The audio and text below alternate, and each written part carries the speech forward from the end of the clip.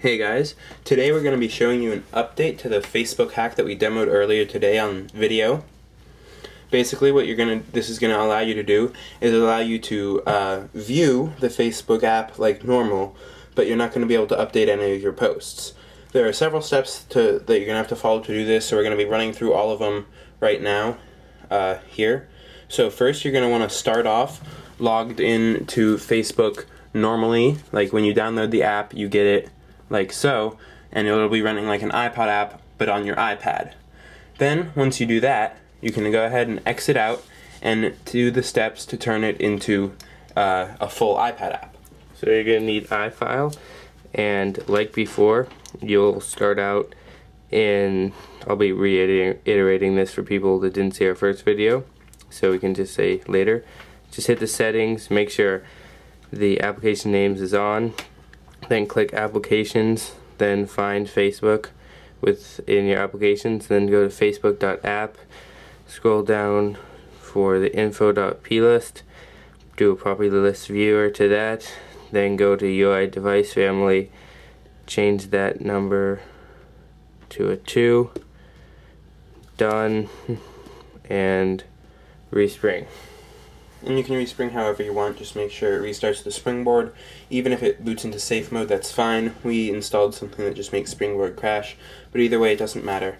Now, what you're going to have to do before you start up Facebook right now, do not go to start up Facebook, go into settings and go to your Wi-Fi and turn the Wi-Fi off. Next, you can exit out, and now you can go over and open Facebook.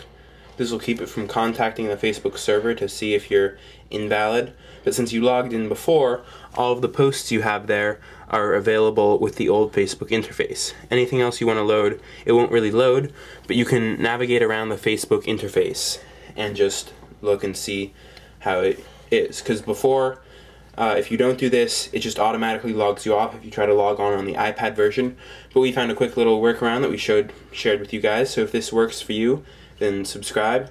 And also give you a brief overview of what the Facebook app looks like. Also, if you know anything about limiting IPs or hacking the app in which to work fully, leave comments in the description. We tried for a while, but ultimately this was the best we can get. So you can see in landscape mode, the Facebook app, I'll give you a quick demo. You have the sidebar with all your options, which is sort of like the home screen in the old Facebook. You have your friend request, messages, and notifications, really similar to what you have on the web version as well. And you have your profile, you can scroll to the side. And you have all the normal options of the regular Facebook app, but sort of laid out in a more roomy arrangement, and it looks a lot more like the site than the app. Yeah, the iPhone app. And you also have your chat bar right here, which will load with context, which you can talk to.